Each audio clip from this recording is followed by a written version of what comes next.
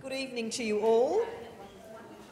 I'm Anne Maria Nicholson and I'm your moderator tonight for this evening's Wakehurst 2023 State Election Candidate Forum, which is co-hosted by the Northern Beaches Climate Action Network and Voices of Warringah.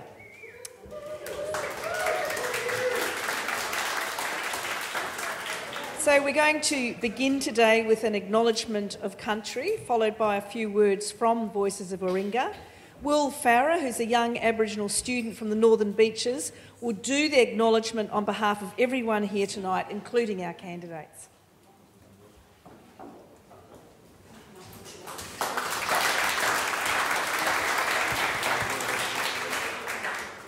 Warama.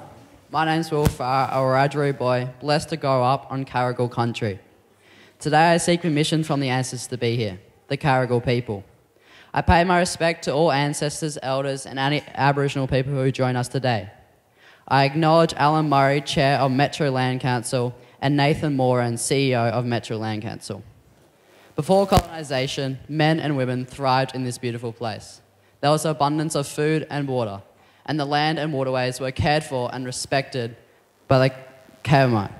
I ask those ancestors to look over us today and give us wisdom to uphold and respect the land and waterways, where we live, work and play.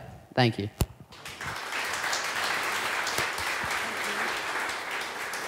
And now Andy Hall. Alex Hall, I'm sorry.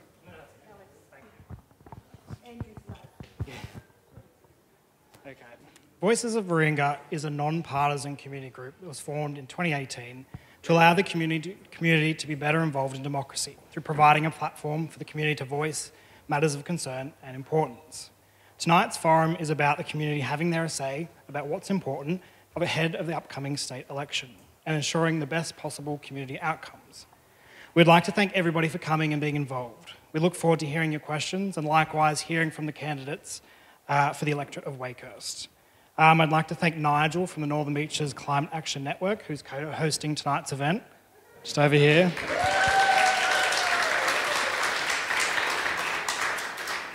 And I will now introduce tonight's moderator for the forum, who many of you will know, Anne Maria Nicholson. Anne Maria is a distinguished local author and journalist and a former Manly councillor. Her latest novel is Poker Protocol, set on our very own Northern Beaches. So please welcome Anne Maria. Thanks, Alex.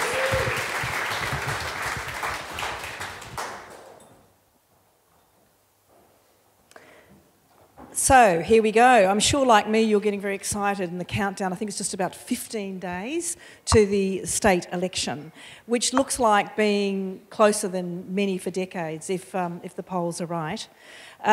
So today on the Northern Beaches, we seem to be in the news everywhere. So there's a lot of issues in this part of the world that are having traction and grabbing people's attention. And we have a pretty hot contest here in Wakehurst, which has been held by Brad Hazard, who I acknowledge is here tonight, for many, many years. And he is vacating, he's retiring from the seat. And so we have a completely new set of characters.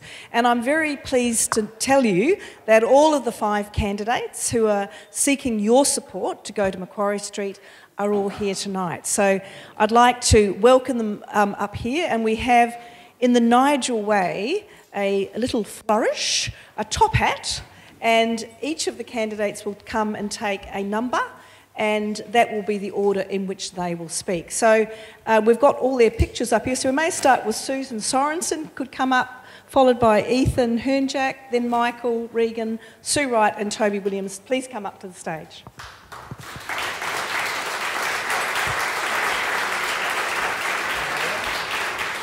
Yeah, go around and get a hat, a number. So how this evening is going to work is that each candidate will have 3 minutes to tell a little bit about themselves and while they're putting themselves forward for election. And then I'll open it up to you, the audience, for questions. There was also the opportunity to submit questions earlier, so I've got a whole pile of questions here as well, and we'll try and get through as many as possible. Some questions will be directed just to one candidate only, and more to when there's something that's that affects everybody. So, without further ado, one more thing. We here are so lucky to live in a democracy, something denied to more people in the world than not. And while we like robust interaction, and that's why we're all here, we also want respect. So please treat all the candidates with respect, and when we do get round to questions, keeping them short. And just point out that we're very strict on the 3 minutes per candidate, and so when you're 2.5 minutes down, this is what you'll hear. 2.5 minutes.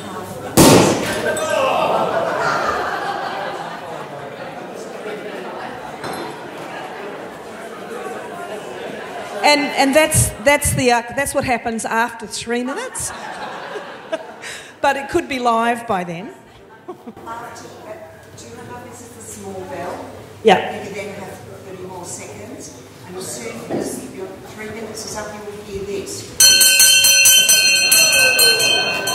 That sounds like the old Manly Ferry. And then the last question from the audience at about 20 past 8, I think it is. Yeah, don't worry about it. Okay. So, where's that list of the numbers? Okay, who got number 1? Michael Regan. There you go. Now. Would you like us to sit or stand? It's fine. Good. Ironic, when I got 6 today in the ballot draw, I'll get 1 tonight. Good evening, everybody, and thank you very much for coming out. It's a big deal for you all to do this, so it's much appreciated. I'm Michael Regan, and I'm standing for the seat of Wakehurst because I believe there are massive challenges ahead for our local community, and I think I'm the best person for that job to tackle them, particularly as an independent, especially given what's been going on lately. And I've put about quite a few priorities, and I can talk about very quickly the vibrant communities. We have like the Brookvale Structure Plan, the Frenchs Forest Structure Plan. I believe the Frenchs Forest Structure Plan still hasn't had complete sign-off with the public amenities yet, so we need to be in there to make sure that we get our fair share of public infrastructure that it's been promised but not committed yet. Brookvale Structure Plan similarly is a plan to protect the industrial areas, enhance the Brookvale Arts District, make sure that we can have nightlife and nightclubs and the like, and we need our government departments and our 2 MPs, the Manly MP and the Wakehurst MP, working together to push those government departments, because as Brad and I can tell you from our dealings with people like Crown Lands, it is hopeless. And equally, you go to something like Department of Planning and we talk about climate protection, we talk about things that we can do better there, and we have issues with, and I think it was Ethan's idea or the Greens' idea in relation to having a commissioner for seawalls. That's a great idea because there is an absolute nightmare dealing with the Crown Lands and the Department of Planning, who basically legislate you can have a seawall on private property, but not on our land, which is the beach. You can't put any sand nourishment there. And that's something that we want to talk about more and get more engaged in. I've spoken about lower energy bills. Cost of living is a big factor in this election. I've talked about having up to $15,000 worth of interest-free loans to be paid off over a 10 or 15-year period, because that will have the most impact for the environment as well with net zero emissions. But you're paying $1,000 off a year, interest-free. You're getting a solar system about 10K. That's basically everything you need for solar. So you're getting saved $2,000 to $3,000 instantly every year just by putting solar on. And why aren't we mandating it also for strata units? Why are we not helping these businesses? There's local businesses that have this technology to make it work, so we should be mandating that. You'll hear Nigel bang on about the National Construction Code. He's spot on. Council staff have been advocating for it, but we need our Department of Planning and our ministers at a state level advocating for it nationally. It needs to happen, and it needs to happen now. So maybe there's a way we can do it locally. Affordable housing options. People want to downsize. People want to start families. There's different mixes. We have a shortage, a critical shortage. I've gone to the Department of Planning before and the Minister with a plan, loved it, no action happened because no one's advocating for it. And I come back to that no one's advocating for it. 30 seconds. The buses, the bottlenecks. The buses need fixing. We all hear the stories, but there's no tunnel. What's plan B to fix the congestion? We have a plan. We've approached Infrastructure Australia and got it signed off. We need the state to lobby it, and we need the federal government to help pay for it. And we've got plans there to fix the congestion now, not just in the future. And I'm talking specifically about mostly Pittwater Road, but you've also got options for Wakehurst Parkway. And I'll stop there because that's my 3 minutes.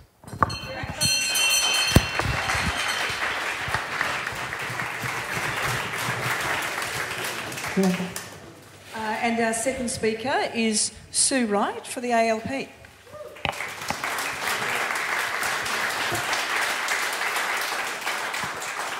Hi everyone, thanks for coming tonight. I want to start by paying my respects to the traditional owners of the land that we meet on, and my respects to elders past, present and emerging. I'm going to tell you a little bit about myself because probably a lot of people don't know me. I've lived on the Northern Beaches all my life and grew up in Narrabeen and on Colorado Plateau. I went to Colorado Plateau Public School and then Cromer High School. So my experience is generally as an activist. I started at the age of 11 with a petition for the seals in Canada that were being clubbed to death. So I door knocked around Colorado Plateau, got over 1,000 signatures and sent it to the Canadian government. So from there, at 18, I joined the Labor Party and I was also an active member of Greenpeace as well. So I also formed a group, a local community group called Mothers Against Nuclear Testing, and we held a wake for the Pacific Ocean at Long Reef Beach. More recently, I've been a member for the last 6 years of the Save the Mona Vale Hospital Committee, where we worked tirelessly before the 2019 election to try and retain our public hospital and not just have a private public hospital. I'm also a member of the Save the Manly Ferries, once again fighting privatisation to retain our freshwater ferries and to get rid of the defect-riddled emerald ferries. Excuse me. I'm a member of the USU, and for this election I was endorsed by Emily's List Australia, who support progressive Australian women in state and federal politics. Oh God, sorry, I need to get my notes, sorry. Oh dear. Sorry. We've also supported the bus drivers with the RTBU and the workers down there when Chris Minns was our shadow transport minister. So all my activism has a common theme. It's all about anti-privatisation, which doesn't work for the community. It takes assets away from the state and puts up prices for all the community. So,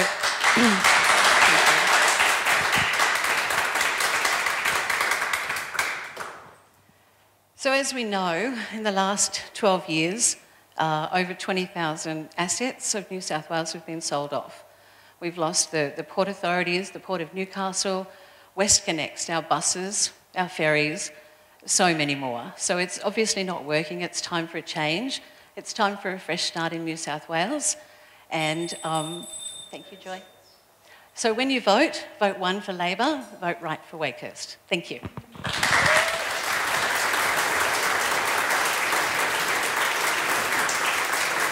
Thank you. And our third speaker is the candidate for the Liberal Party, Toby Williams.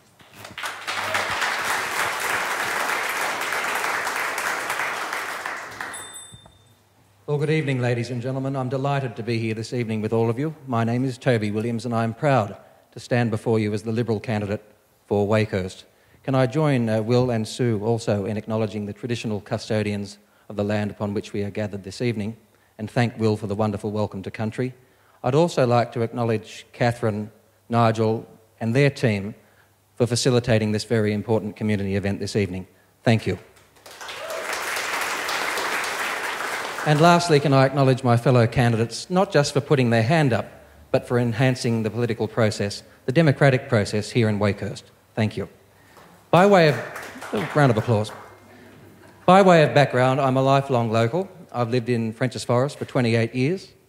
I went to Wakehurst Public School and then Davidson High School before completing a Bachelor of Commerce at Macquarie University. My family have deep ties to the local community. My mother was a local police officer for almost 20 years and now works at a local high school. And my father was a Manly Sea Eagles legend who played in the 1987 Grand Final winning team. Go Manly. Both of my parents instilled in me the importance of hard work and community service. And that is why I am here this evening. I want to work hard for you to serve the Wakehurst community in the New South Wales Parliament. You're going to ask questions of the candidates this evening, and we will give you answers to those questions. But what is more important are your views, because whoever wins this election is tasked with representing your views, your opinions in the New South Wales Parliament. That is the role of an elected representative. Now, I've seen over the last 12 years, and certainly during the last 6.5 years that I've worked for Brad Hazzard, and I acknowledge his presence this evening, what can be achieved with a Liberal Member of Parliament in a coalition government. Straight away, Northern Beaches Hospital, Warringah Road Underpass, our B-line buses. Having a Liberal Member of Parliament in a coalition government is a winning combination for this electorate, because it ensures that you have an elected representative whose voice is heard at the very heart of government. You won't have that with the alternative. I love the community. I live, work and volunteer in Wakehurst. Over the last 10 years, I've had the good fortune to be involved in a range of community organisations, from the Salvation Army to sporting organisations and DYRSL, amongst many others. It is that love for the community that I live in and work in and volunteer in that drives me to want to achieve positive outcomes for individual constituents, but also for the betterment of the community as a whole. So thank you very much, everyone, for being here this evening. I look forward to your questions. And again, thank you.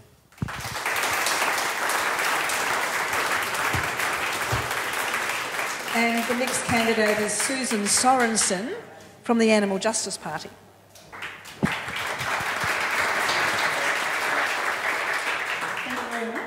And thank you for putting this on today, Nigel. My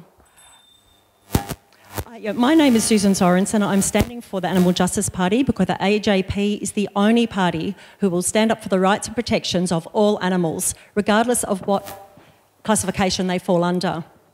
The AJP is also the only party who will make a direct link between how we live our lives, what we eat, what we wear, what we consume and how we behave, and the direct impact that that has on our environment. The AJP, along with clean green energy, and we are also looking at methane, CO2 and all those other parts that are actually destroying our natural world for our younger generations.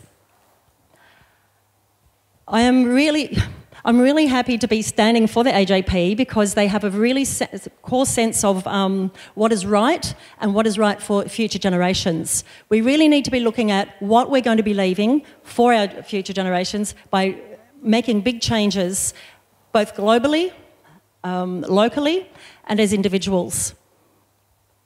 Now, I better get my notes too, actually. Oh dear. Yeah, don't say ding yet. And my glasses. Yeah.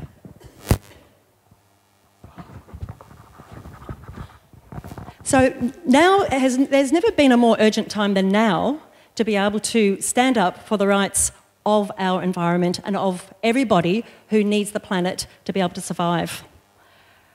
We need politicians in place who have a big vision and are going to be able to put in place make hard decisions to make sure that we are protecting everybody on the planet. So I like to think globally, I like to act locally. So as a local candidate, I will be looking at lobbying for a genuine guardianship of all native bushland. We cannot continue the destruction that's continuing across this state and across the Northern Beaches. We need to conserve, preserve and protect what we have, because the animals that we have, we depend on them for biodiversity and for our own health. If we can't look after them, we're not going to be able to look after ourselves. I will be looking for securing funding for the animals that have already been displaced as a result of habitat destruction. So I'd be looking at further funding for virtual fencing, for culverts and wildlife crossings. I'd also be wanting to ban the horrific 1080 poison, which that's been used in and out of across Australia and the Northern Beaches. It is an indiscriminate killer, killing native wildlife, farmed animals, dogs, cats, any animal that's unfortunate enough to ingest it. Thanks very much.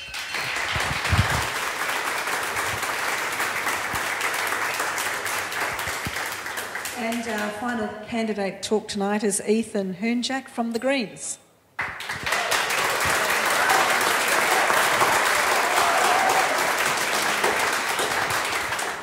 Hi, I'm Ethan Hrnjak, and I'm your Greens candidate for Wakehurst. Some of you may recognise me from the Narrabeen and the Mackellar local and federal elections, where I was also the Greens candidate. And it seems like now I'm going for the trifecta with this state election here in Wakehurst. I currently study at Macquarie University, where I'm doing a law degree, and I hope to specialise in climate, environment and planning law. I've lived on the Northern Beaches for all of my 19 years, and I've come to appreciate just how lucky we are to be able to call this place home. I've always had a keen interest in politics, and since beginning my law degree, I've seen just how governments have the power to make all of our lives better. But unfortunately, both major parties have basically used this power to enrich their mates, destroy integrity, and take the residents of this state for a ride.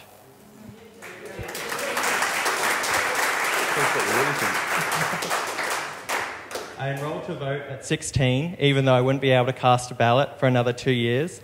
But little did I know at that time that when I would be able to cast that first ballot, I would also be the candidate in that local election. The Northern Beaches Greens have provided me with an incredible sense of community and belonging, and I'm so very privileged to have had their support for these last couple of elections. Stretching from the bush to the beach, Wakehurst is an incredibly beautiful area, but unfortunately it's under threat. For the last 6 months, I've been door knocking here in Wakehurst, and I've been asking residents about their local concerns.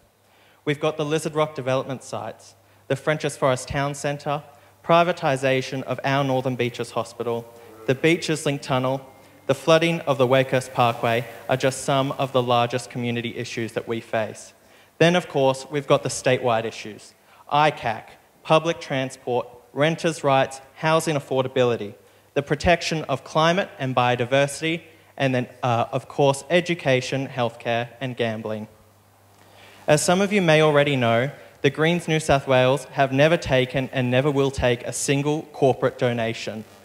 We cap individual donations at $6,600 per annum, and because of this, we are allowed to speak freely about the issues we face and how we're going to solve them. We're not beholden to powerful donors who will make back party rooms and force our state further down the line of privatisation. Because we put our money where our mouth is when it comes to campaign finance reform, we rely on grassroots democracy to resource our campaigns. Door knocking, letterboxing and hosting street stalls have been the hallmarks of our campaign here in Wakehurst, and we would love to have your support in these last couple of weeks, because our movement is powered by people, not big corporations. I'd like to thank, of course, I'd like to thank MBCAN, Voices of Warringah, and the incredible Nigel Howard for an amazing event, and ask you to remember that nothing changes if nothing changes. Thank you.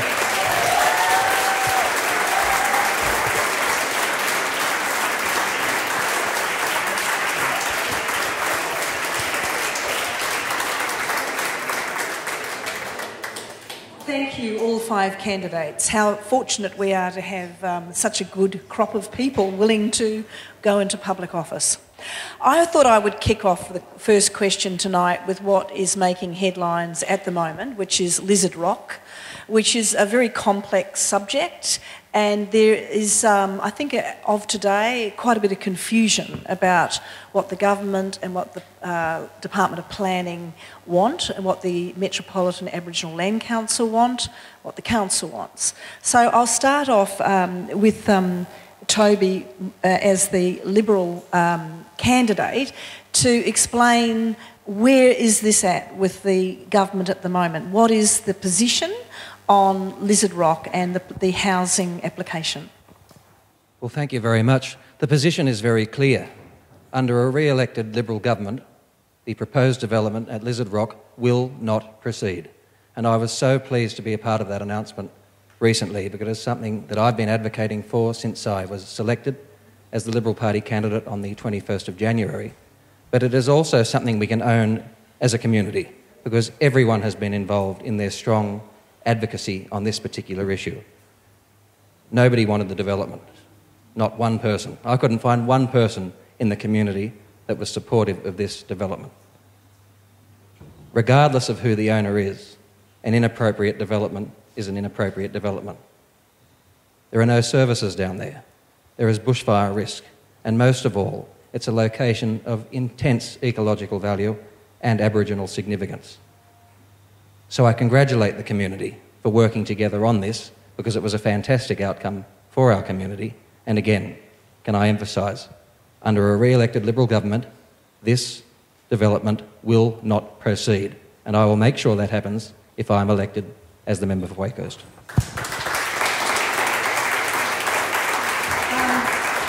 So, Michael Regan, I'll ask you, because it is privately owned land as it happens, and I believe that in the past the landowners there had submitted to have that area incorporated into a large national park in the area with an Aboriginal essence to it all, which was refused in the past. I wonder what your position would be on that proposal.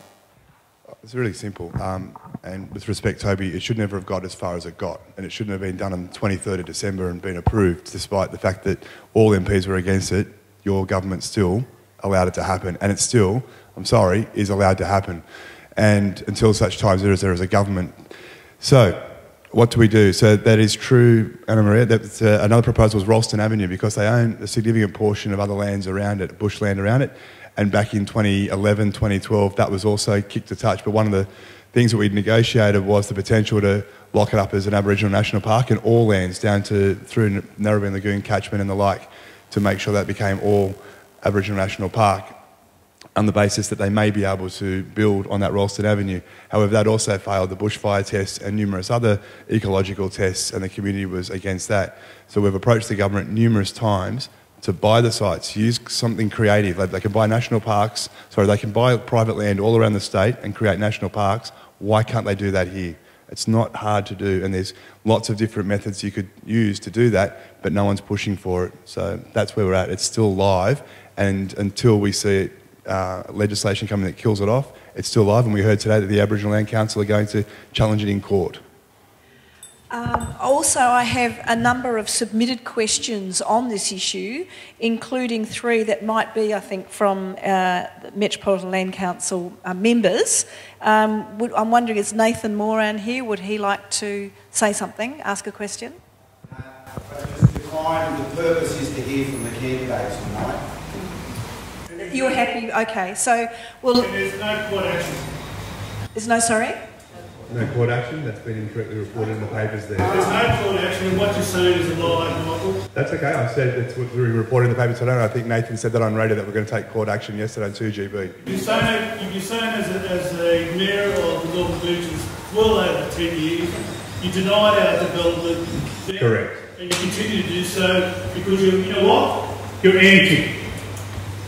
I'm anti the development, yes. You're anti, and also, and you've got to be very careful here, Michael. You're being anti towards us because we have a need. We have a need. And we want to get our members out of poverty. Like the people who are living on the Northern Beaches. They're in very esteemed places at the moment. And because of our members, and it's not our fault that we got a land claim, it is not our fault. It's the process of government who allowed us to acquire the land.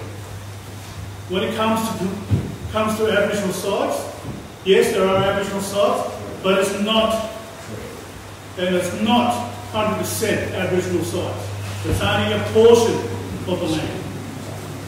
Thank you, sir, and we'll move. And my name's Anne Maria, I'm the chairperson. Whatever you said, Michael, and also other members, you've got it wrong. And you always continue to put that picture up, and you always get it wrong. I'm wondering, Sue, as there could be a Labor government, what your view is on this? Okay, my views are that regardless of who owns the land or who develops it, the application should be merit-based, and that's all that we can go on. So if Labor win government, our Planning Minister, Paul Scully, has said that we will work with the MLALC and with the local council to find the best considerations for everybody. Thank you. And also, Ethan, and would you like to talk on this? So I'll just preface my answer by agreeing with Sue in that, you know, the Greens will always stand against inappropriate development no matter who's proposing it, where it's going. If it's inappropriate, that's what it is, and it can't go ahead. And then I'll say that we need to return local planning powers to local councils. This development shouldn't have gotten this far. If it was a local council deciding local development, it would have been rejected straight away. This has been sitting on the planning minister's desk for over a year now. I have been protesting Lizard Rock since March 2022, and we've been a very strong community in saying hands off Lizard Rock and the surrounding sites. There is no plausible case for safe development to go ahead in a bushfire risk area, and that's what the Greens' position is. Obviously, it's a very complex issue, and we have to properly compensate the Indigenous landowners because it is their land and they deserve to be compensated for the ongoing effects of colonisation in this country. We need to adequately and effectively communicate with all the shareholders involved in this project and come to an agreement that works for all of us. And that's what the Greens are offering. We will take this project to the table and we'll figure out what we can do to get a positive outcome for as many people as possible. Thanks.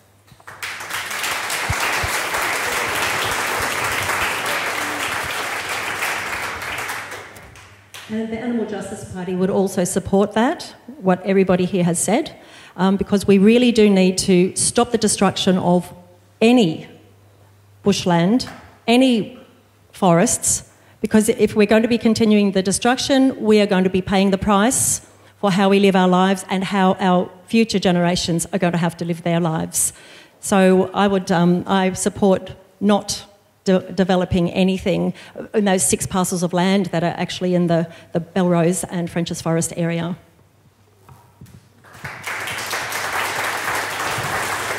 And the juxtaposition of this, of turning down housing, of course, is that one of the burning issues on the Northern Beaches is a lack of housing. And affordable housing is right up there with people's concerns. And I have, there's a question here from Suzanne Fail. If she's here, she might like to ask that question. This is mainly addressed to Toby. Hi Toby, my name's Suzanne, and you're no doubt aware, and everyone's aware, of the lack of affordable housing. It's really in crisis in the Northern Beaches. I mean, one local member who became Prime Minister said at a forum very similar to this, homelessness is a lifestyle choice. I'd like to know how you'd address this issue. Thank you. Thank you, Suzanne. And can I just, on the first question, it was a love-in. How nice to have a bit of bipartisanship from all of us on Lizard Rock. It was fantastic. Who says politics can't be nice? But returning to your substantive question and just reflecting on my personal situation at the moment, I'm fortunate enough to live in a home that's owned by my family, and thankfully I have a nice family and the rent is relatively cheap. But I must say, I know that at some stage I'll have to move out of that house, and that is daunting. It is daunting exactly for the reasons you've mentioned in your question, because there is an issue with affordable housing, particularly here on the Northern Beaches. You wouldn't relate affordable and Northern Beaches together at all, really. But I'd like to think, well, I know that this Liberal government is trying to tackle that issue seriously. Just recently we announced some reforms in terms of rentals. In December, a regulation came in that prevents rent bidding. That was driving up the costs of rent for young people. That was a huge problem. Also other reforms to protect renters with, sorry, I'm losing my thought here, in terms of lease and the grounds for evictions. So that's some of the stuff that's been done around renters. But I suppose the substantive reforms that have occurred in relation to affordable housing on the Northern Beaches in more recent times is certainly the Premier's proposal to replace stamp duty with a land tax on properties up to 1.5 million, and also the stamp duty concessions that already apply for houses up to 800,000. Now, I know you might think Northern Beaches, does that come into it? But the government is focused on this issue and has made inroads in that regard to try and address the issue of housing affordability. We also have the Accelerated Infrastructure Fund here in New South Wales that I think it's delivering 89 million over the next 4 years to fast-track housing applications to get more affordable housing into various areas across the state. So It is a serious issue. It's one that I'm personally very worried about as a young person. I know that a lot of other people my age are worried about it as well, but certainly the messaging when I've been out in the community, certainly on the stamp duty reform, the feedback has been very positive, and I'm encouraged by that.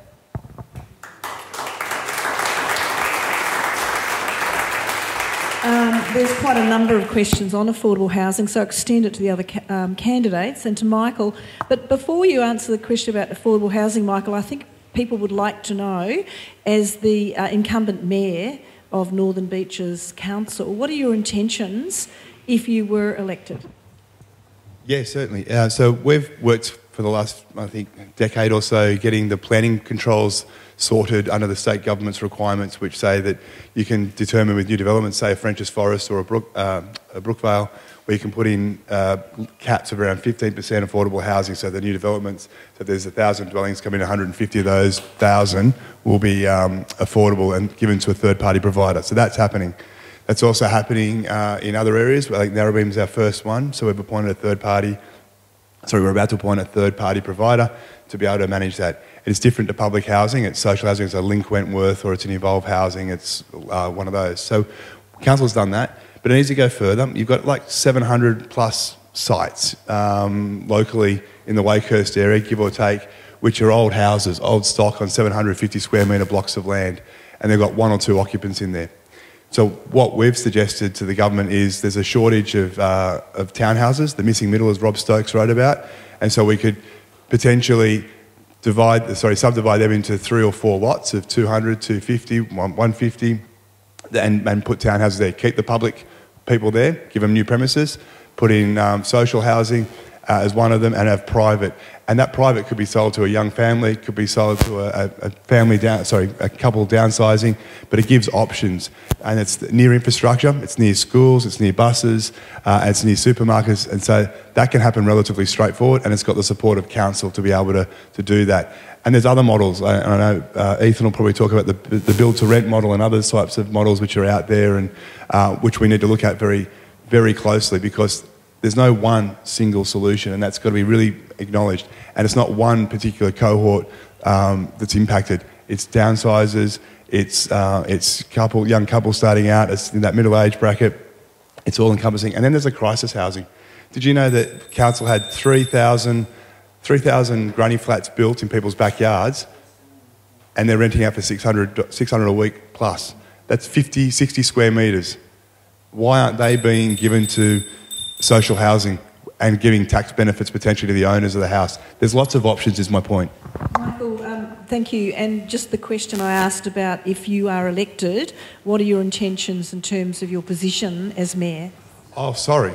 I misunderstood that completely. Sorry, I made that very clear, Anne Maria. So I was going to step down. If I'm fortunate enough to be elected as the mayor in a few weeks, I will step down at the council meeting of April and say it's been an amazing journey, and I've been very privileged and humbled to be able to serve my community in that capacity since 2008. And I've been, it'll be very fortunate to be elected to the member, and I'll stay on as council. I don't want any by-elections or anything, so any costly. So we'll stay on council and serve out my term as is legal, as lawful, but I can't stand again. But I hope I'm in that position to choose that I step down as mayor. Thank you. Sue Wright, Labor talks a lot about affordable housing. What's your view on the Northern Beaches in particular, where prices are just so extraordinarily high? Well, the population growth needs to be better planned and better matched to existing infrastructure, especially public transport.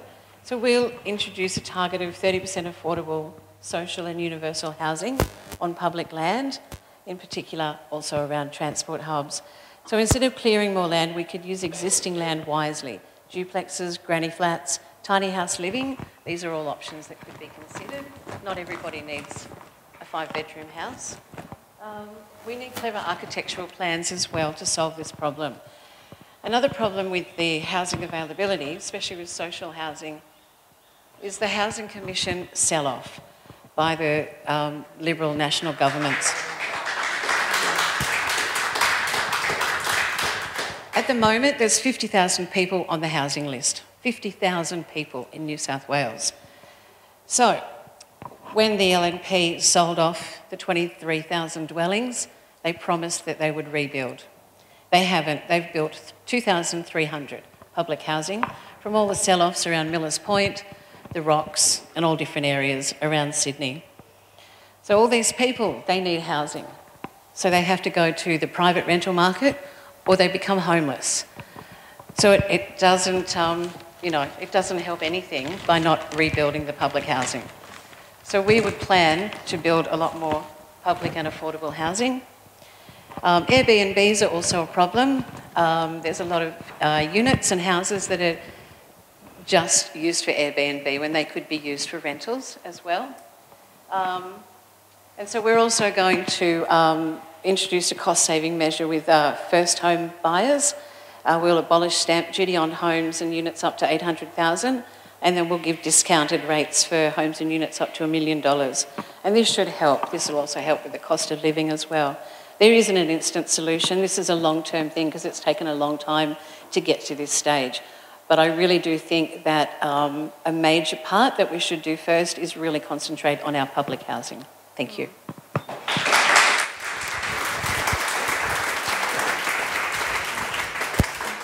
We'll move on to transport and congestion. There's a lot of questions about that. Personally, I've been following the debate about the tunnel for so many decades. It's extraordinary. And we still don't have one. But there is a question. I'll get one on. Is it yours about transport? Okay, sure. Hi. Could you just give your name, please? David Stewart. It's the public transport policy seems to be captive to Transurban and has been for decades. Australia has something like 17 to 18% of its carbon footprint is from public transport as opposed to world standard average of 11%. Rail is less than half the carbon footprint of cars. What do all of the candidates say about having underground rail coming here to the Northern Beaches? Ethan, could you kick off with that one? Thank you very much for the question, and just to immediately answer it. So if elected, I will call for a feasibility study into the expansion of the Chatswood Metro line to the Northern Beaches, and whether that be under or over rail, overland rail. I believe that we truly need rapid, accessible transport options on the Northern Beaches. And with the tunnel project now being postponed, basically, they say it's shelved, but it's still sitting there in the ranks waiting to come out. It's $13 billion, a destructive mega project. It's got no transport lanes, and it's basically going to have a massive toll slapped on it, and it's going to be charging us just to get into the city quicker. So we need free, accessible public transport, which is the Greens policy for this election, and we will make sure that every mode of transport in New South Wales is fully electrified as soon as possible so we cut down on those transport emissions. Susan Sorensen.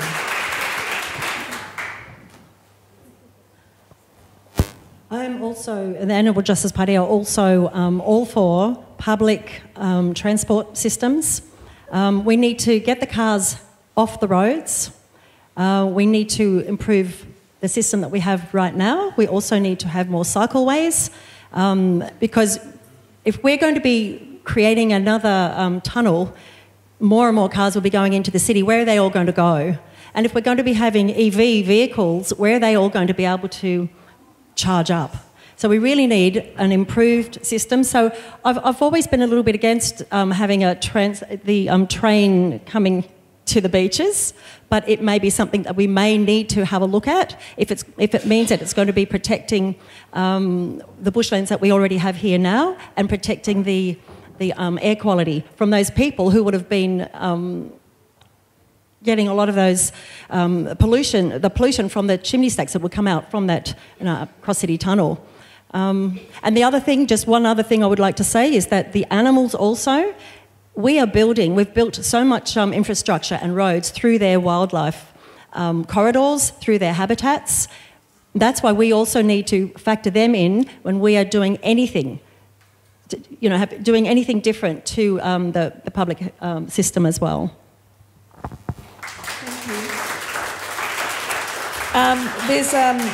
there's a direct question on this about congestion and public transport directed to from Nicola Buchan. Is she here? Could you ask your question, please? Thank you. Hi, I'm Nicola. So this is a question for Toby.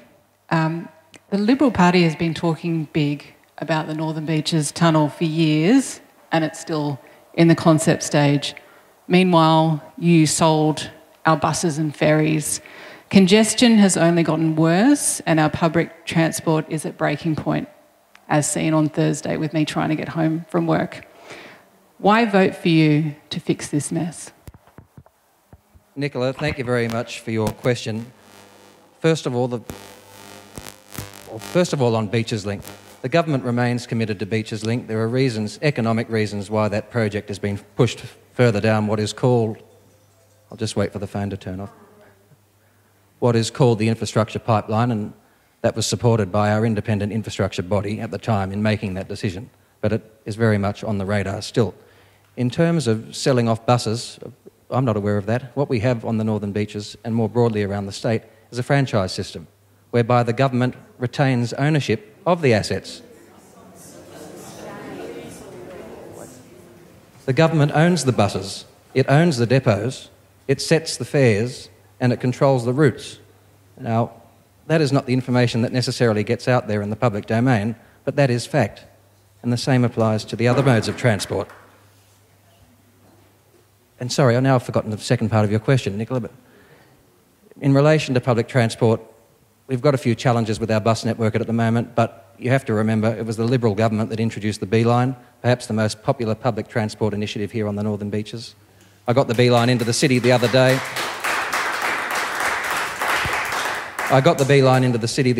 It got me in there quickly, comfortably, and it's just a fantastic service. It's become an icon of the Northern Beaches, really, the big yellow buses. And prior to the last election, such was the popularity of B-Line, the government said we're going to introduce an east-west B-Line from Dee Why to Chatswood. That has been delivered, and that is also a popular mode of transport for many locals on the Northern Beaches. Unfortunately, you're never going to get everyone out of their cars. There are just some people who want to drive.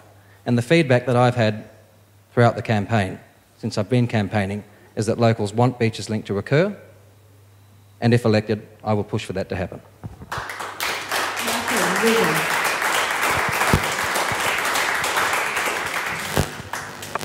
Sorry, I'm answering the same question, am I? Right. I sit somewhere in the middle of both of these in terms of the tunnel. I support the Beaches Link tunnel with conditions. I disagree that it only goes to the city because it goes to Chatswood, North Sydney, St Leonards, and it connects us up, and it actually gives a great deal of access, and it doesn't bring with it the development that people think it's going to do because we've done the studies. My concern is the Beaches Link is never going to happen in our lifetime, again, getting so close. And there's been no plan B, and there's no push for plan B to solve the congestion. We've got a plan. As a council, we've gone to the federal government, put out a plan that says that we can do a massive piece of infrastructure for under $1 billion, which breaks the back of the congestion locally through the beaches from Balgala Oval to Mona Vale, Powder Works Road, Mona Vale Road, which is getting some widening now, which is great, but it has the most impact. In terms of looking for a train, I've seen the different studies, and at the moment, this government and I believe the ALP, and I'm happy to be corrected on this one, it comes with a cost of development, and we're talking a green square or a Rouse Hill for every train station or metro station. Now, if you've been out there, Meriton's building in DY is about half the size of the buildings you'll see as a result of a metro station, because something's got to pay for it. You're not going to just get it for the sake of, you're not going to just get this development or that tunnel just for fixing up the current problems or issues. That's not going to happen. So I'm a realist in that regard. I'll push what we can get. I support getting a study, if only so that we can rule it out or rule it in. If the community may well say, you know what, we're happy to take all that high rise and become like Bondi, become like Sutherland. No, but I don't want that. I know a lot of people don't want that. So I'm happy to support it, if only for the fact that we see some facts get out there and people can make their own actual informed decision on it. In terms of the public transport, what's happened, we lost bus routes. The B-Line was never designed because it was done by the four councils, Mossman, Manly, Warringah and Pittwater, for the state government, and they, to their credit, pushed that plan forward. They asked for it, we did it, we delivered it for them, they delivered B1. They didn't do B2 at the same time, and we've got a scaled-down version of the X160. And it's taken routes away from, and direct routes to the city, other routes to the major areas. And that's what people want to see back, their old routes, plus have the option of B1. They want to see the Kia ride not just go from Warriewood and Mona Vale, they want to see it go from all different bus stops. I know James Griffin's just announced it's going to happen in Manly, but we've not heard anything about here in Collaroy or DY or down at Manly Vale or Brookvale. So I think you guys need to start talking about how we're going to make that happen so we can serve all of our community, including the forest.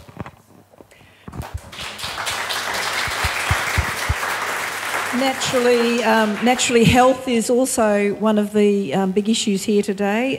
Sarah Cameo, are you here? You've got a question about that? Here we go.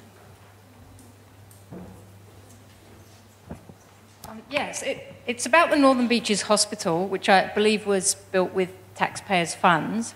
It has recently come to light that the Northern Beaches Hospital is leased to an offshore company in the Cayman Islands for the grand sum of $1 a year. And I'd like to know if you think that's a satisfactory deal for the people of the Northern Beaches, and if not, what can be done to get a better outcome for us? That question is directed at Toby, is that right? Yeah. Thank you very much for your question. The Cayman Islands, I don't know anything about that. The most important thing for residents... I don't know about that. The most important service we can provide... The most important factor here is the service that is provided to the public and private patients who go to Northern Beaches Hospital. And can I say, from the experience I've had from my own friends and family who visit that hospital, the service is absolutely brilliant. We have health staff there who provide a compassionate and professional service like you just wouldn't believe in what is a world-class facility. Public, private, same level of service, fantastic new facility. Honestly, no, I don't know anything about the Cayman Islands and I don't propose to get into that. We were fortunate, if you go back X number of years, we had 2 old hospitals riddled with asbestos, and what happened is the health community, the clinicians, the doctors, the nurses, came together and said, we want a world-class facility. French's Forest was selected, and we now have the end result that we have in Northern Beaches Hospital. And what is even better is that the sites of those former hospitals have been repurposed. You go down to Mona Vale Hospital, the former Mona Vale Hospital, it's a health hub. It's got a rehabilitation service down there. Just recently I remember going down to the opening of the new palliative care unit, and palliative care is such an important service that needs further enhancing on the Northern Beaches. And the geriatric evaluation unit for seniors. If I could continue without being interrupted, please. Thank you. And then up at the other end of the beaches, up at the old Manly Hospital site, we now have Australia's first adolescent and young adult hospice. An absolutely incredible facility. Australia's first here on the Northern Beaches, providing a service at the most challenging of times for families. So in all of that, and of course it'd be remiss of me not to mention the new $50 million Brookvale Community Health Centre, I know where I'd rather be living, on the Northern Beaches, because public health has been enhanced like it had never been enhanced before over these last 12 years of Liberal government.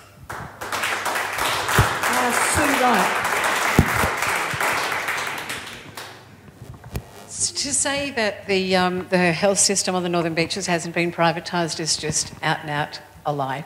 So we lost 2 public hospitals, Manly and Mona Vale, and we got a private public hospital. It's fine if you've got private health insurance. There's lots of services available to you. If you're a public patient, there's not as many, and the wait time is huge. So we had a gentleman who was telling us a story about he needs dialysis.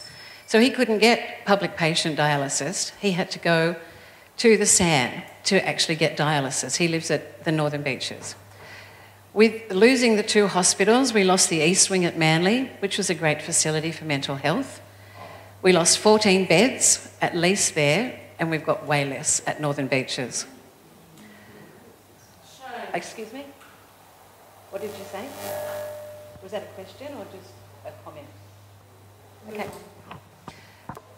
So we haven't got a good public health system. What I'd like to ask then is if Labor was elected to government, would you fund a new public hospital on the Northern Beaches? We're looking at the Mona Vale Hospital site, but then it's also to hold the owners to their contracts, to their KPIs. The current owners are not the first private company to own the hospital since it was opened, and they do lodge their money in the Cayman Islands. So I just don't think that the private-public model works. It hasn't worked for the Northern Beaches.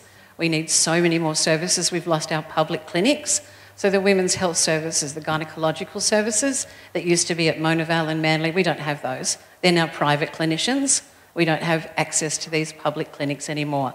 And when you can't afford private health insurance, which I'm sure a lot of people can't, you need these public services. You need them for your children, all sorts of different reasons. This Northern Beaches Hospital isn't a model that's worked for us. Thank you.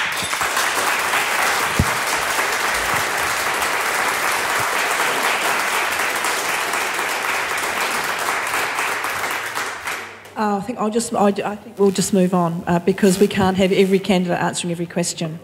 One of the issues of this election has been gambling and the clubs and the pokies, which have wrought havoc in our communities. Now, Toby, you are or were a director. So have you resigned from the DY RSL as a director? But I wonder what your personal view is on this issue of curbing in uses of the poker machine. Thank you very much. Just to be clear, to be total upfront, I was a director of DYRSL. I've resigned that position. I was vice chairman of Harbord Bowling Club. I've resigned that position. And I was also involved in Clubs New South Wales. I've resigned those positions. That occurred fairly immediately after I was selected as a Liberal candidate in January. But having served in those positions, I do come to this particular topic with a degree of knowledge and experience. And I know from having been involved in those organisations that clubs are amazing places in our communities.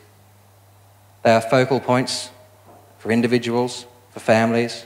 They provide funding to local groups, legislated and additional funding.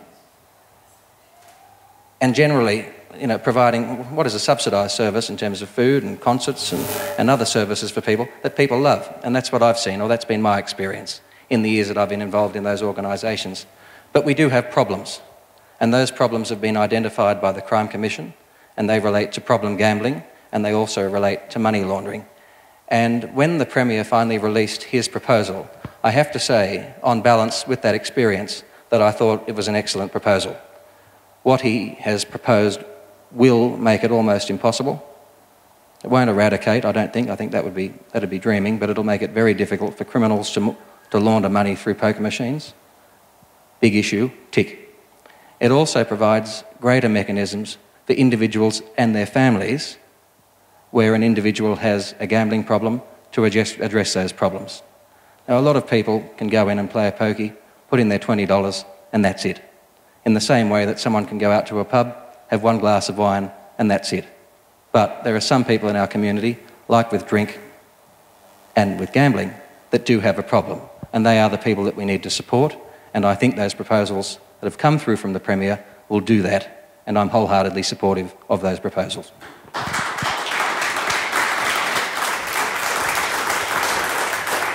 We have a question down here.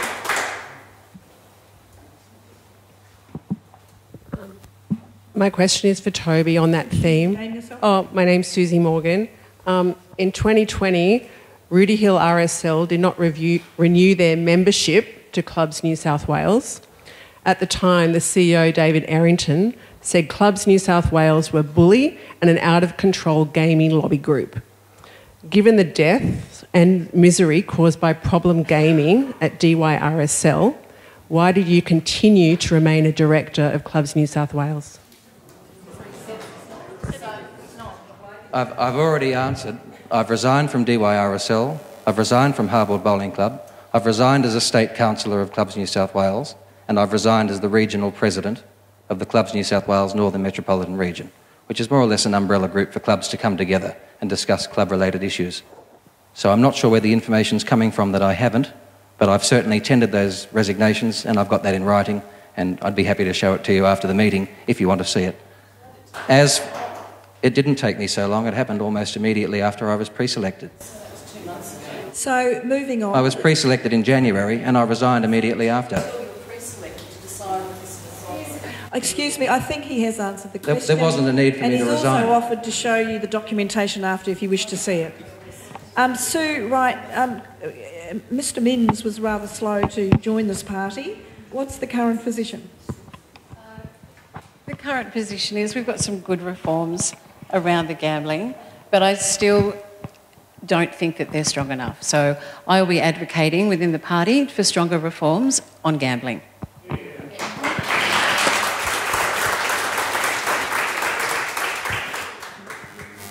I also don't think that they have gone far enough. The government really, it looks like it's preying on people who are not able to stop their gambling habits. They're people who just are addicted, and we need to get those forms of gambling out of clubs. Queensland never had them for quite some time. Of course, they introduced them, and then they've got gambling problems as well. I've known personally people who've lost their entire houses, and then they don't want to lose their entire houses, but it's because of the process that's there that they are able to do that. And the other thing too with the making cashless machines, what happens is there's those people, if they are addicted to gambling and they want to win money, they will go to horse racing or greyhound racing. So the whole system needs to be looked at. And I know it's bringing lots of money into, for the government to be able to use it in other areas, but we really need to look at what's happening to the individual people. Michael? Okay. Ethan and then Michael. So I'll just say that the residents of Sydney are the biggest losers in the world when it comes to gambling losses on poker machines. That means we lose more money than the people of Las Vegas do on gambling machines in Sydney. The Greens want to get rid of pokies in pubs and clubs within the next 10 years. That's 2033, all machines gone. WA has banned pokie machines in pubs and clubs, and they've been able to make up that lost revenue through alternative income like live music. The Greens will fully support these pubs and clubs in transitioning away from pokie machines, which cause such incredible damage to vulnerable communities who are then left behind. We will implement a 60% super tax on pokie machine profits, which will ensure that once those machines are gone, that will be funded in perpetuity for the next decades to come to fund those gambling harm and reduction programs. So the Greens want to recalibrate the gambling system. We want to end all gambling advertising on TV, on your phone, everywhere. We are having... There are kids...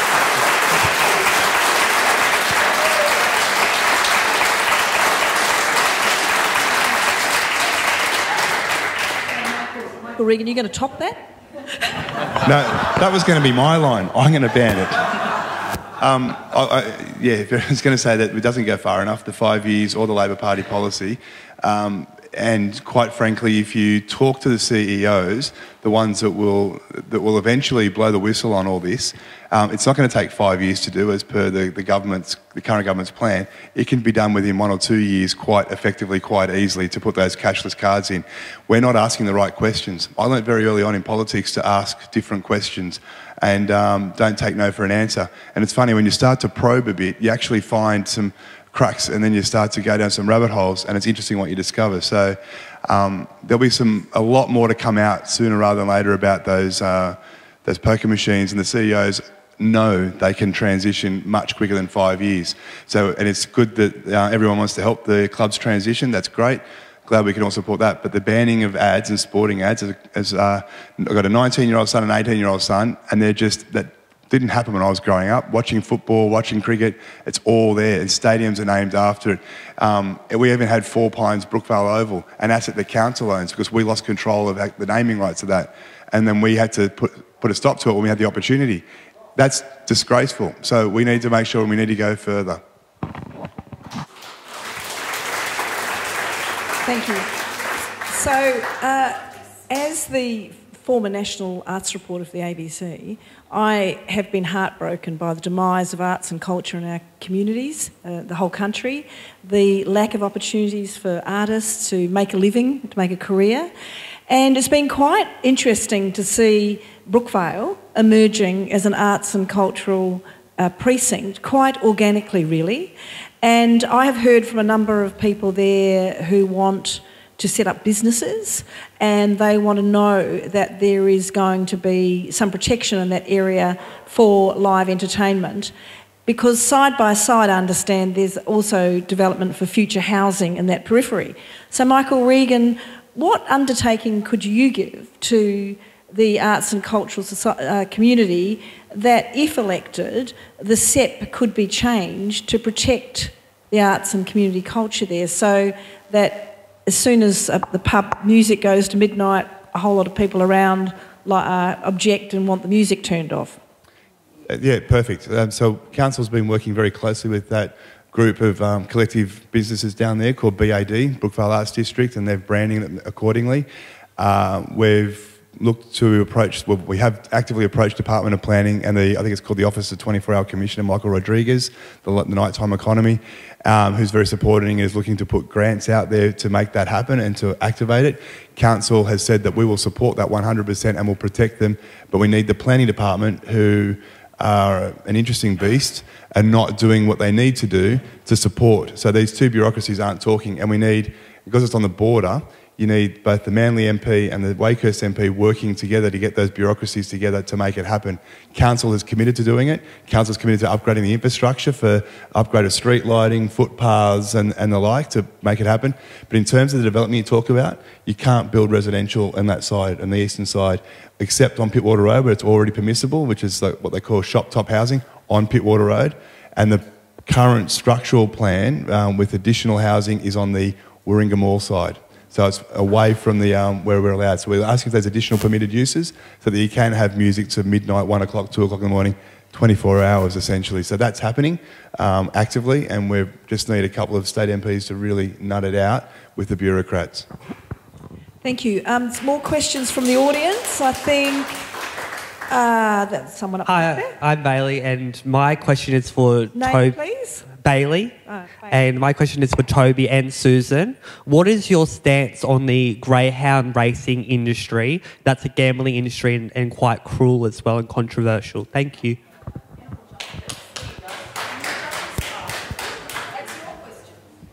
Thank you very much for your question. I don't have an issue with that industry. Thank you. Yeah. Greyhound industry is a horrific industry. If you just scratch the surface and find out what they do to greyhounds, the number of dogs that are killed every year, the number of dogs because they're not that fast enough. Just today, another greyhound was killed on a track. They are dying every single day. It's another horrible industry that also is preying on people who have an addiction to gambling. The people that are making money on these are also part of the whole problem, that they think that they can make money on having greyhounds, breeding them into existence and using them for whatever use that they want. They leave them in the box if they're not fast enough. They use live baiting.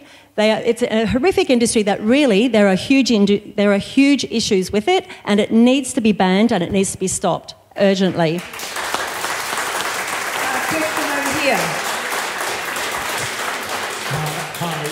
My name's Sean O'Shannessy, and it's a tragedy to come to this area and find that the Northern Beaches koalas have been wiped out, and that Sydney's koalas in Campbelltown and across the rest of the Sydney Basin are being wiped out. And I can tell you now from the northern rivers of New South Wales, where I've been going into the forests, our forests are being smashed by this Liberal government.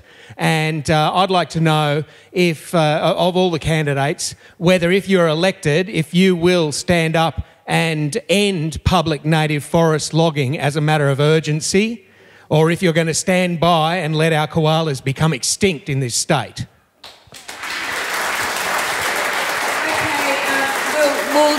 We'll let everybody have a go on this, but please just keep your answers very short, and we'll just run down from Toby right down the line. Okay. How short is short?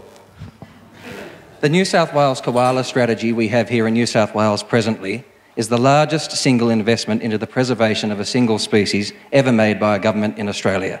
And I think that's fantastic. Absolutely, if I'm elected as the member for Wakehurst, hopefully in a coalition government, I will do absolutely everything I can to protect koalas.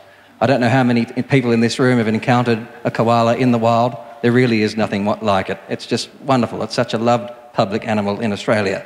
What about the logging? What about the logging? That was... On the logging, what we have at the moment is a transition away from established old-growth forest logging to plantations. I'd like to see that transition happen a lot quicker than how it is now, so we can move to a... I'm sorry, my patience only goes so far. I've not interrupted anyone all night, yet you continually heckle from the front row. Would you please just allow me to answer the questions in silence? We'll answer it. He is. Everyone else up here is being respectful, and we'd ask the same from you, please. So that transition that I've just referenced from the old-growth forest, logging in old-growth forests, to plantations and other sustainable measures, I'm really supportive of that. I'd like to see it happen quicker, and I'll advocate for that as the member for Wakehurst. Thanks, Toby. My short answer to that question, sir, was I was asked recently about if we had a minority government and I had the position of balance of power. One of my first topics I raised was that exact issue, and I would support that 100%, so yes. Ethan. I'd just like to start it by saying that the Liberals, since they've been in government, have tripled the rate of land clearing in this state, and yet they've set a target to increase the koala population. Well, you can't have both, and I'd like to know how quickly you'd like to actually phase out of native forest logging. The Greens will immediately put an end to native forest logging in this state, and we will fully fund a transition plan for the workers impacted by this change.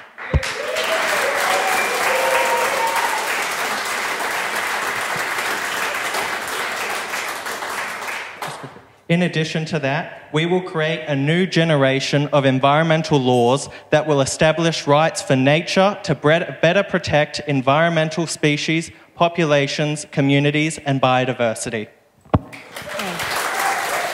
Susan.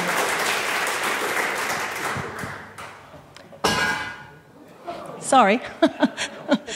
Most definitely, the Animal Justice Party would support the stopping of all logging. We need to have the Great Koala National Park as well. We need to protect all bushland for the koalas, the swift parrot, the little eastern gliders, and all those animals that are dependent upon a good, healthy biodiversity and of the bushlands and forests that they have. We cannot continue the destruction, and I really believe we need to stop and have a moratorium on all the destruction of all native forest and bushlands. There's one other thing that it's a hard thing for people to hear, but we also need to factor into that not only logging, but how we are living, what we are choosing to eat and what we're choosing to wear. Because one of the biggest reasons that there's logging happening is because of animal agriculture. And if you have a look at what's happening with that too, there's ocean dead zones, there's species extinction. You just have to scratch the surface. It's a hard thing for us to hear because we need to change our own behaviour as an individual. But we're going to have to meet that very shortly. Stop the logging, and we have to look at what we are doing as individuals. Thank you. Sue Wright. So I'm too opposed to logging native forests. The Minns Labor government will help save koalas from extinction by protecting key habitats and restoring environmental protections. We'll commit to creating the Great Koala National Park and by ensuring the koala corridors are transferred from the ownership from Sydney Water to National Parks and Wildlife Services. Thank you. Thank you. And another question up here, and then you'll be next. Thank you very much. My name is Mark Pryke. Question to the Mayor. Privatisation, you've got me worried. You are saying to people that you're against privatisation, yet in 2018 in the council, and I've been to a few of your meetings, you leased out for 30 years the Warringah Golf Course, the local bowling club, and also the tennis club. Now, Michael, are you sitting on the fence, or have you privatised the fence?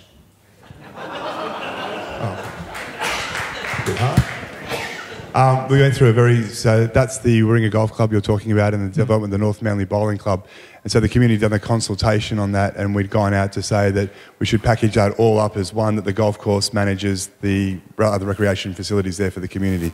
So we went through a very transparent process, which ended up with the golf club, our Warringah Golf Club, was tender, I think finished second on the tender. Number one was a private business who was going to run that whole thing, and it was still a public golf course and it was still public assets that council maintained. So that was all still happening, that was part of the deal. I'm not aware of the tennis thing. The tennis one that's been going on for decades in terms of Tennis New South Wales and Tennis Australia work with councils to basically look after the clubs and run at models that suit them to grow the game and grow that for the community. So they're not privatised, they're not for profits, and they run those clubs. So we've got a number of different tennis centres all across the Northern Beaches, all run by some are basically like there's various different not-for-profits running it, which is in the line with what Tennis Australia and New South Wales Tennis want. Was there another one you mentioned? Because I know the golf clubs all run separately, and so we set the fees. The bowling club, the North Manly Bowling Club, great example. That tender's been won by Manly Warringah Gymnastics, which is the #1 gymnastics club in the country, producing the best gymnasts in the country for Olympians. They've just got a grant for $5.1 million from the state government to build a great community facility there. They're going to borrow another few $1 million on top of that. And yes, we've leased that for 30 years to that not-for-profit to build the next generation of Olympians and families. It's great. Question in the front row. Oh, hi, I'm Kath Piper. Just asking a question of Michael. Basically about the cost of living on the Northern Beaches. You talk about addressing the cost of living on our beautiful Northern Beaches. However, for the last 14 years as Mayor, you have voted for council rates to rise every year to a total of twice the rate of inflation. That has added the cost of living pressures to Northern Beaches residents. Are you being cynical? Do you care about the people of Northern Beaches? That's a great question, because the residents of the Northern Beaches want their services to be maintained and increased. So what we've seen is we've seen a trajectory of land values more than double on the Northern Beaches. Then we've separately had services increase. We've had decrease in rates and an increase in rates. Overall, your rates have gone up about 22% in that 14 years, and the land values have gone up well over double that. So we have all voted for the increase, and it's all been in line with IPART. So IPART sets the... Thank you. It's my own Miranda Causey right here. So So what we've got is a system where the IPART sets the independent rates, and we're in line with, and they set it as apart from councils, and we've stuck with that, and we've increased our service, we've delivered budgets, and we've delivered increased services and maintenance. So therefore, you actually made a savings on the bins. No, small bins. You made a saving of $200 a year. No, yes, you did. It's not a debate, actually. You've asked the question. So if you're on the rates, with waste, we can talk about that as well. Yeah. Okay, last question. Run for counselling debater. Okay, over there. Last question, really. I thought we were going on to 8:40. Nigel? Anyway, we'll sort that out. Please, your question. Hi, thanks very much to all the candidates. So my name's Sarah Baker, and I'd like to ask a question about climate. Big kind of missing topic. We don't have a teal independent candidate, but it's very, very important for us. So my question, Matt Keane, who is the New South Wales Energy and Environment Minister in 2019, said that there's absolutely no need for coal beyond 2030. That was actually in line with the UN Secretary General in order for us to keep to no more than 1.5 degrees above pre-industrial levels of warming. So very, very critical, and yet we've seen the New South Wales government approve the Narrabri coal extension, underground coal extension, through to 2044. So my question to all of the candidates is, will you unequivocally commit to ending coal by 2030?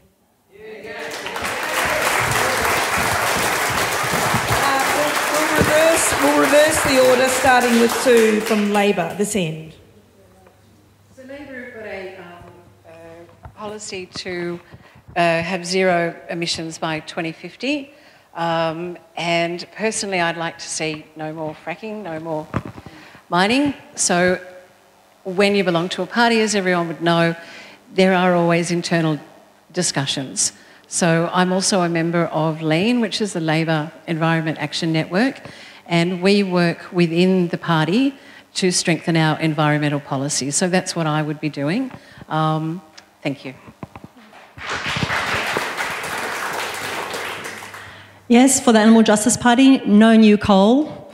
No coal seam gas, no PEP 11. We need to be using renewables, and it would be a really great thing if we were able to get those renewables and market them overseas ourselves. So we fully support, the Greens and I, we fully support net zero by 2030 and no new coal and gas whatsoever in New South Wales. We want to make sure that we create a state-owned energy provider that will lead the drive to renewables, cut down energy prices not just for homeowners but for renters and tenants, and ensure that everyone has access to reliable and affordable electricity in this state.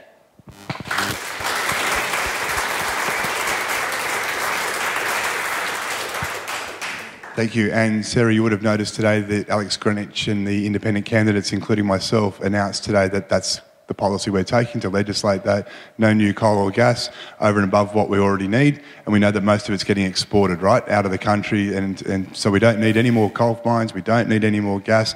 We've got to protect that food bowl. And so we've made an announcement and a commitment to legislate that with the EDO and others to make sure that it's done right and done properly so that we don't have to be talking about this and we can transition away. What I want for Wakehurst is to actually revive Mackellar County Council, and I want to see how we can do that with microgrids and solar and using roofs and selling to our neighbours and have it as a co-op. There is so many opportunities, and the legislation actually exists, and we can do that and lead it locally and help rapidly transition away from what we know we need to do to reach those targets.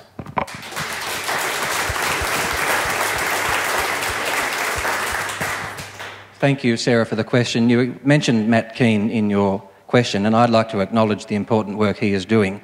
He has ensured that New South Wales is at the forefront when it comes to climate action. Our position on this is well publicised. It's net zero by 2050, 70% by 2035, 50% by 2030 and 70% by 2035, and the advice I've received is that we are on track to meet those targets.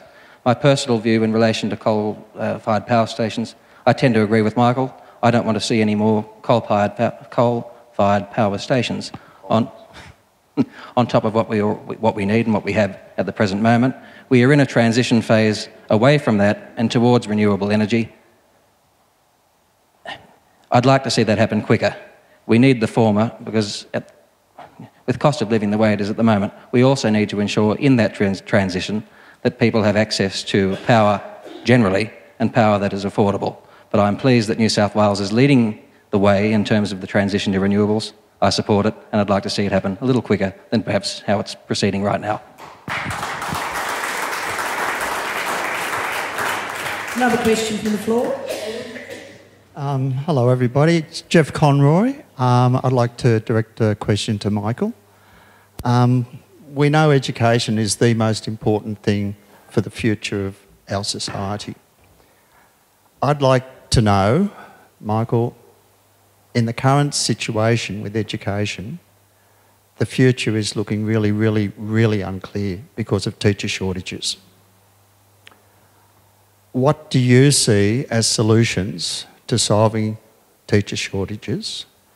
And if you are elected, which of the major parties' policies, Liberal, Green or Labor, do you think you'd be likely to support? Good question. I better read all of them then. So, the simple question is we have to ask the teachers. We know what the problems are in terms of there's way too much, they do way too much, even 10 years ago and 20 years ago. So I'm lucky enough to have a number of volunteers who are teachers, and they're talking about the problems that they've got. The school principals are talking about the additional workloads they've had, and it's over and above what they need to be doing, which is focusing on the students. The Gonski report, there's been some key recommendations from the Gonski report that haven't been implemented, they'd like to see implemented, and that's something that I'd want to be making sure is a priority, because we need to get the teachers, because we, Rob Stokes, myself, Zali, Dr. Soph, we all sat there, and James Griffin, we all sat and talked to Year 12 students. Not one of them wanted to be a school teacher. Not one. But they loved their school teachers, but they just felt sorry for them. We can't have that. So there's burnout. So we need to find out what the solutions are. And I don't think there is only one policy that has that solution. We know that the Gonski report, there's some missing actions out of that. We know they're doing too much. The principals are doing too much. And no one's attracted to the... So we've got a suite of problems. We need the answers to come from the teachers and from within. It's like the bureaucracy is out of control, and we need to stop that. So I look to support someone who can do that and do it effectively and quickly, because we don't have time. I suppose it's a moment to ask you, Michael, if the major parties had equal numbers of seats, which party would you support? As I've said publicly, if I'm very fortunate to be in that position, then I'll be discussing that with those parties to see who has the best solutions, who's going to firstly present fair and reasonable government, fair and stable government. That is the critical thing for the whole state, because it's not just all about Wakehurst. We represent the whole of the state. Wakehurst, we'll be looking at what's the best deal for us and what's going to make the best outcomes for us. And I've spoken about things like the logging and the koala thing. That was one of the things I put on there, doing things differently with the climate and solar and things. So we need to talk about that and get a commitment from them within the first 12 months. It can't be, oh yeah, it's going to happen. It can't be an empty promise. There are lots of things to do. So I've got a great crew around me. There's a great community around me, and I'm not going to make that commitment until such times as I'm in a position to, and I've spoken to my community and my volunteers. Thank you. And there's a question at the back there. Thank you. My name's Rob Brennan. I just wanted to ask, this is a question towards Toby and the Liberal Party. Recent publicity in relation to bushfire grants and what's happened in terms of essentially favouring the Liberal electorates. We've also seen the issue of Jennifer West having a crack at the state government in relation to misuse of power and misfeasance. Jennifer West was the candidate who was successful for the Trade Commissioner position. She was pushed out and John Barilaro got the position. So my question to Toby is, what are you going to do to stop this culture of jobs for the boys and looking after the Liberal Party when it comes to grants?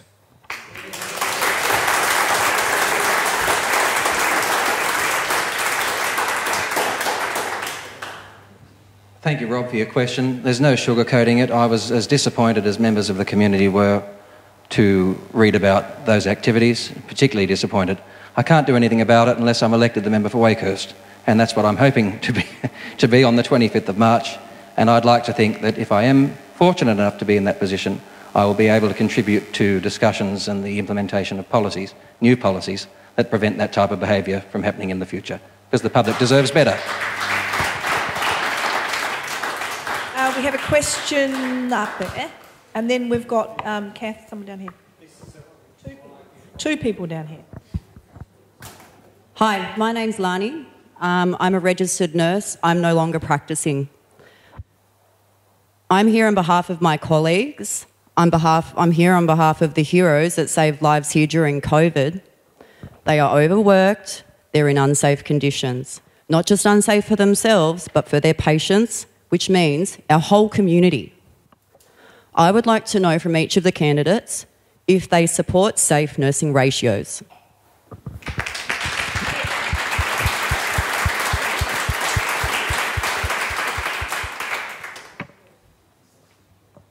That was directed to all of you. Yeah. I don't think we have time to do everybody, so... okay, quick yes or no. I support the current ratio system, which has received bipartisan support from the Liberal Party, Labor Party and the Nurses and Midwives Union. Yes, I support what you're requesting. It's absolutely. Yes to nurse and patient ratios. Also the same, yes to better ratios. The same. It's a Labor Party policy and my own personal views. Yes, we need safe ratios.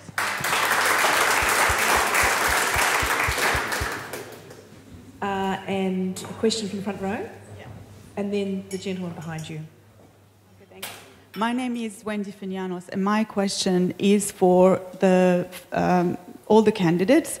As you can see, I'm a mum of a 6 years old, and I've been hearing that there is a plan to roll out unisex toilets in public schools, and I'm very much interested to see what is the view of all the candidates about this issue, because it's very important to know.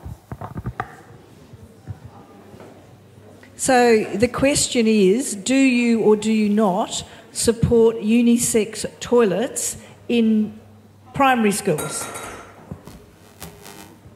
I don't really see a problem with it. No, I don't see a problem with it at all. As long as the toilets are properly funded and they all have doors that shut, which they don't at the moment. So, yeah, I don't have a problem with it.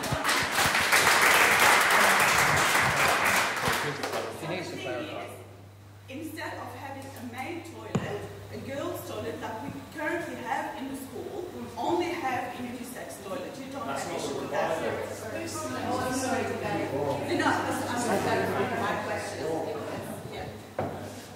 Sorry, can we clarify, was that a different question? No, what I'm trying, because unisex toilets, the thing is that replacing what currently the schools have, they do have, female toilet and the boys' toilet as they go right now, and replace all of that by just unisex toilets. This is what I would like to see what the candidate think about. That's the question, yes. And we've had the first, keep passing the microphone. The first answer is Sue supports unisex toilets, yeah. I also support unisex toilets, but I think there needs to be male, female, unisex, so that the children can then choose themselves where they want to go. I fully support them and believe it should be rolled out statewide, not just in primary schools. I guess I'm different. I'm going to say that you should have the choice of male and female toilets, and unisex can be part of that mix. And it should be absolutely up to the parents of the local schools, and it should be up to the principal, but more importantly, the parents. It's their children. As public schools, they shouldn't just be mandated all unisex. They should be simply given the option. Let the parents decide what's best for their children. Michael and Susan have answered that best, and I support their comments. Male, female, unisex, let's give people the choice to make their own decisions. Another question? Joe Earl. My question is to Toby. There are some plastics never truly biodegrade, instead break down into smaller pieces, become microplastics, which can persist in the environment indefinitely. What steps do you plan to take to ban the use of single-use plastics in New South Wales, given that Australians use approximately 130 kilograms of plastics per year, and only 9% of that is recycled? And perhaps we could start with banning cornflakes in political advertising. Joe, I'll give this. Thank you for your question and for the work you do, because I know you do a lot in the space of the environment. And you've met with Brad in the past. I'll keep the answer short to give the others the opportunity, but in New South Wales we've already done it.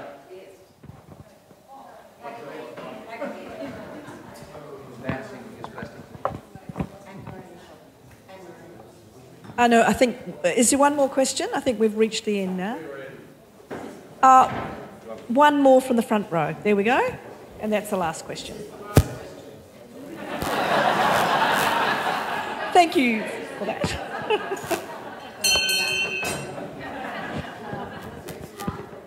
Michael, I have a question. While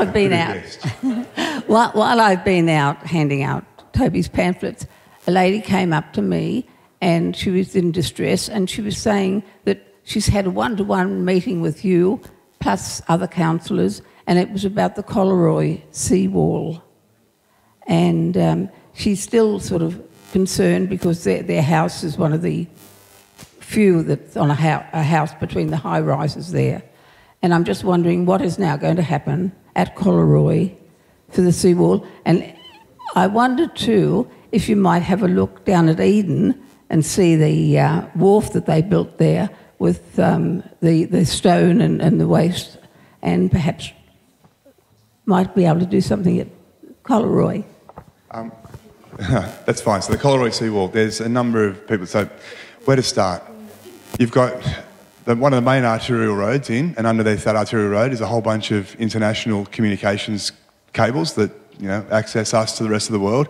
You've got gas, sewer, water, electricity. You've got about a 30-minute distance between the sand and the road. We saw what happened in that big storm in 2016, I think it was, where it nearly took away all those homes. The state government at the time was determined to put protections in place. Now, council had a policy with, I think, most coastal councils about sand nourishment and trying to do sort of, if you can imagine what they've done at the Gold Coast in particular, is that type of area where they put more sand on the beach, so it's far less likely to be impacted. The alternative solution was what they call seawalls, which are vertical, so but it goes under the sand. So the other solution is what's already allowed under existing laws, which was a seawall, what you see now on Collaroy there, which is hard within the private boundary. Now, I'll give Brad Hazard credit for this. He and I both fought that with the bureaucrats, and we sat in a meeting once where we said, well, how far do you want the wall onto the sand, a sloping wall onto the sand? And they said, well, you tell us. And they just wouldn't approve it. And the Minister, the Crown came in at the time and wouldn't approve it. So we were stuck. So the residents went, well, bugger that. We're just going to have to build one on private land. And you can't say no, council. And they were right. They used the existing laws because we can't say no. So we're stuck with this now. And what Ethan has said and myself and others have said is we need an independent body to get oversight of that and take control. Because yes, the houses and the infrastructure need protection. Full stop. But the beach does as well. And so if the solutions are there and the alternatives are there, why aren't we actually doing it? Why are we allowing the bureaucrats to dictate this space? Because you've got the problem up the Central Coast as well, and that's a big deal to the Central Coast. You mentioned, I think it was Ballina or Bega. We saw it happen at Newport. Eden. Garden of Eden. And then we saw what happened at, there's other areas too, like Avalon, Newport was impacted most recently. It's happening. So we need to prepare for it. We need to do much better for that protection. The answer that we've got at the moment is not the solution, is not the permanent solution. Now, contrary to rumours, we have one more question. Down the back. Yeah, thank you. My name's Alan Murray. I'm the chairperson of the Metropolitan Local Land Council. There's two questions to my response is, what are you going to do about treaty? I'd like to have some responses from individuals. How far are you going to go, in what extent, in terms of New South Wales government? Also, there's going to be a royal visit in 2024 about the 200 years of celebration of New South Wales government in Australia. And I want to put it out there to say to you this. My land council is very busy. We go overseas to bring back skeleton remains of our old people.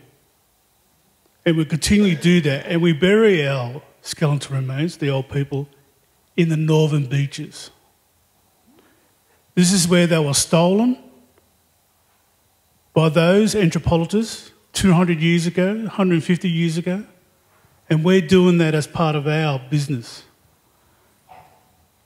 Please don't think that because we're black and we have a right to do what we think is right for our lands, particularly on the northern beaches. So any person in this room wishes to come and talk to us, gladly to speak to myself and the CEO, Nathan Moran, at Skippy Park, which is down the road here. We own that. We own that because we believe that we have a right to be here in the northern beaches. And I want to say to all these people on the stage here, what are you going to do about treaty and what are the compromises? So there's many questions within the question, but take it away on treaty. I'll go first, okay. The treaty's a great one. We talk to the local Aboriginal community here and they're very keen to talk about treaty. They're keen for council or state or somebody just to lead that. Truth-telling, treaty, and you've got some great leaders, local leaders in the Aboriginal community here, like a Susan Moylan-Coombs, a Carolyn Glass-Patterson, Tony McAvoy. There's a whole range of people locally, Aboriginal people locally, who all believe passionately, as do I, and I think probably our whole council, and I don't speak on their behalf, is that we want to have that treaty conversation and that truth-telling.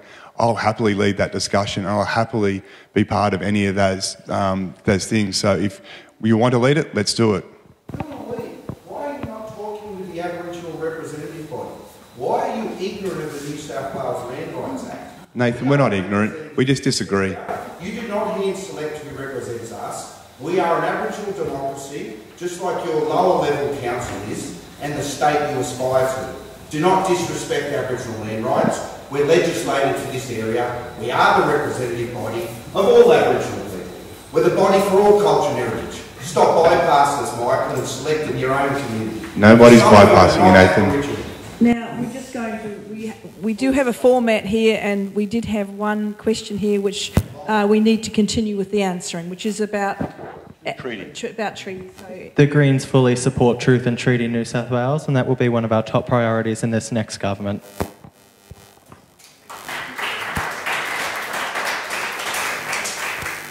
I think collaboration must be the number one priority, and we need to also have an advisory committee with Aboriginal First Nations people who will be able to have their say about what needs to happen in this country.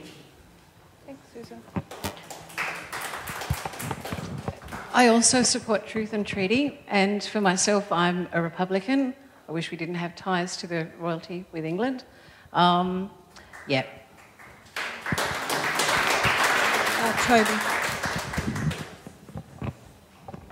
Thank you, Chairman, for your question. And I have to be honest, the points that you've raised, I do not have a vast amount of experience or knowledge. So the best thing I can say to you is give you an undertaking that if I am elected the member for Wakehurst, I'd love to sit down and chat with you as soon as possible so you can educate me further on these important topics.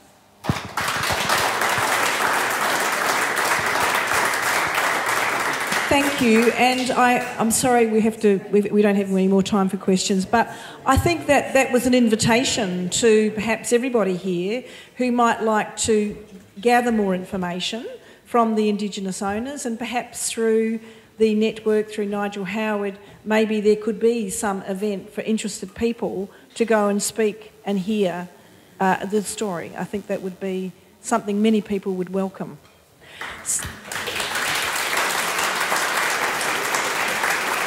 So we are out of time. Thank you to everybody for coming, and thank you in particular to the candidates who have put themselves out here on hot toast for you to grill. And we wish them all the best in the election ahead. And I think that we all understand tonight how lucky we are to be able to have public forums, that we have a democracy, that we can air our similarities and our differences. So everyone's invited to stay around a bit. There seems to be an awful lot of sandwiches over there and refreshments, so please stay around and have a chat to each other. And I'll now hand over to Nigel Howard from the Northern Beaches Climate Action Network for some closing remarks.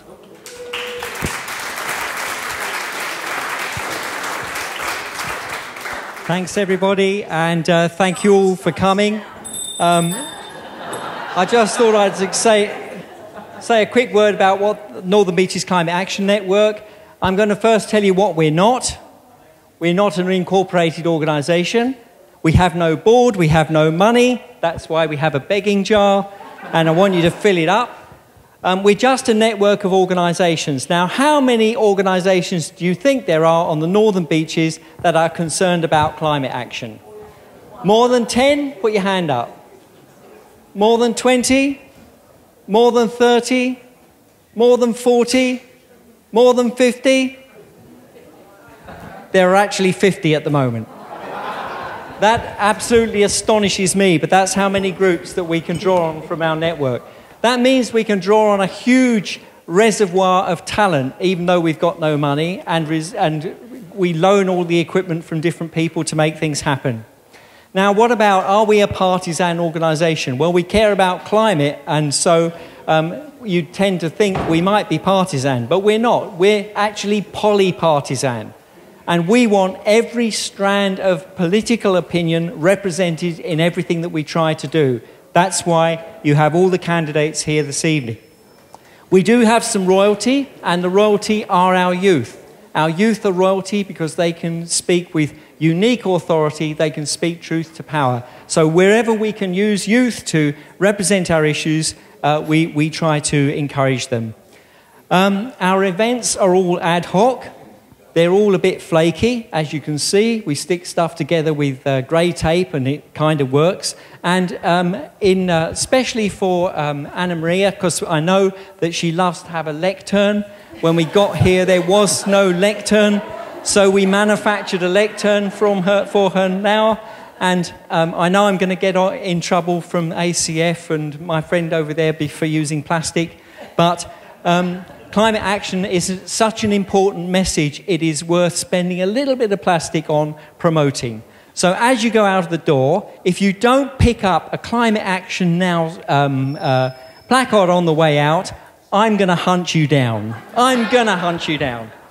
So please pick up a leaflet, and if you want, we've also got a lovely bin sticker that you can also take so that we can promote this idea of climate action. Our main events are our soapboxes, and at our soapboxes, anybody who turns up can speak, but nobody can speak for more than 2 minutes. Even if the Honourable Brad Hazard turned up, he'd only be allowed 2 minutes to speak. And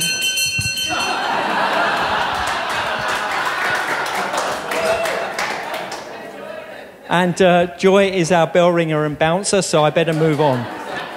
So I move on now to thank everybody. And the first person I want to thank is Catherine. Catherine Reach, come here, you. Come here, you. Without Catherine, these events would not have happened, and it's been an absolute joy to work with her for all three of them, and we can get some sleep from now on, right? I want to thank Michael Regan and the Northern Beaches Council for giving us the cheapest rate for this room. But next time we want the room for free, because this is a community service that we're putting on, all the volunteer effort. Yeah. Okay, well, we need a new mayor, it seems. So I want to thank all the candidates, firstly for nominating. I think it's incredibly brave to put yourself in the firing lane by nominating, but even braver again to turn up to an event like this and face completely unscripted questions from the audience. So big hand for our candidates.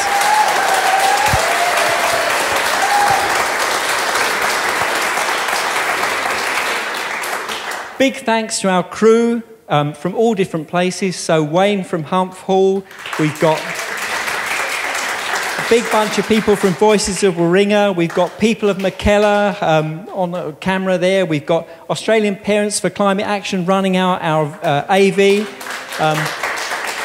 We had someone from Solar Alliance Brookvale at the last meeting, but not here now. And Joy, who belongs to every group, every one of the 50 groups. And my mate Alan up the back. He's staying at the back because he's a retired Liberal and he's worried to get beaten up from both sides. And I want to thank Andrew from Northern Beaches Radio, who's really helped supported us with helping us with equipment, but also to let you know, this will be replayed at 2 o'clock on Saturday on Radio Northern Beaches. Listen on 90.3 FM or streaming on rnb.org.au.